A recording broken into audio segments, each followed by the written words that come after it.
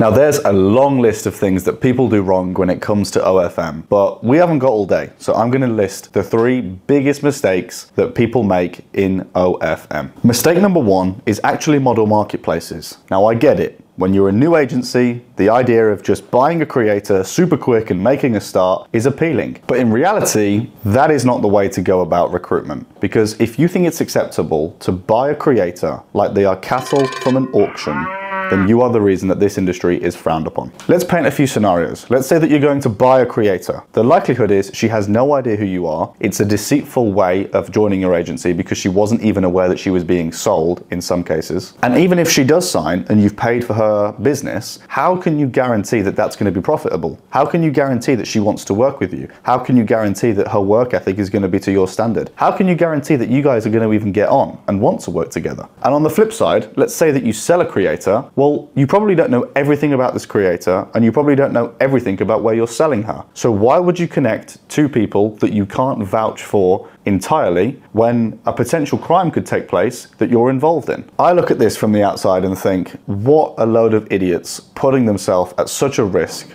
for such little gain when outreach is free and recruitment is easy. Now, I'm not telling you how to run your business, but if buying and selling creators, real people, doesn't ring alarm bells for you, then maybe you're in the wrong industry. Mistake number 2 is using cheap chatters. And if you know the first thing about OFM, then you know that using cheap chatters is a great way to restrict your earning potential. Now, I don't need to sit here and explain why using English-speaking, emotionally intelligent, experienced chatters is a good move for an OF agency. But if you still don't understand that, then watch this video. And finally, mistake number 3, the worst of them all. This is the adult entertainment industry, and professionalism is a huge part of maintaining a good reputation. And I can't tell you the number of times that I have had correspondence with a creator that has offered me negative feedback around previous experiences with other agencies. Now, these creators aren't perfect, and it can be real difficult to manage the creators and maintain a good relationship. But that is where it is your job as the professional corporate agency owner to do that. Acting out of emotion will likely see you in prison or flat broke, and neither of those things are what we set this agency up to achieve. So letting yourself get too emotionally invested, meeting up and having sex with your creators, or getting angry, having a go at them, demanding content isn't going to be the answer for growing a successful agency. You command a level of respect from the creators when you position yourself as a professional. It won't be uncommon if you're a good manager to have creators sexually interested in you, and being able to manage that and contain that and hold yourself to a professional standpoint will keep that model around for longer. Equally, models are difficult to deal with and they will get emotional because of things that happen in their own personal life, and being able to be there for them and assist them and help them with that rather than being frustrated and demanding that they do content is going to allow them to again respect you and likely improve model retention. All of these things cater for a happier relationship, longer standing relationships, more profitable relationships,